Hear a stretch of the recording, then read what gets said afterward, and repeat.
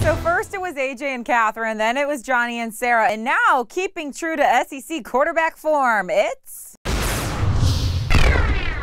Aaron Murray and TV reporter / aspiring model Casey McDonald, the hot new couple in the SEC. Well, that is, of course, according to their respective Instagram accounts.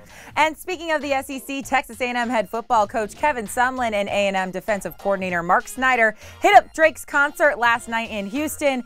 No sign of Johnny Manziel, but my guess is he was probably hanging out backstage. In NBA news, the sleeved Christmas unis were leaked last week, and pictures of Bulls point guard Derrick Rose rocking the retro jerseys have now surfaced. I actually like these a lot better than I thought I would, but hit me on my Twitter at Shae Peppler with your thoughts. Finally, the #1 trending topic outside of the sports world is the McRib sandwich. But guys, it's not what you think. This picture was making the rounds yesterday. Supposedly, a McDonald's employee posted a picture of what the McRib looks like when it hits McDonald's stores frozen. Ugh, and it looks like a boot print in the snow. That is absolutely disgusting. Ray, I know it's lunch, but are you still hungry by any chance?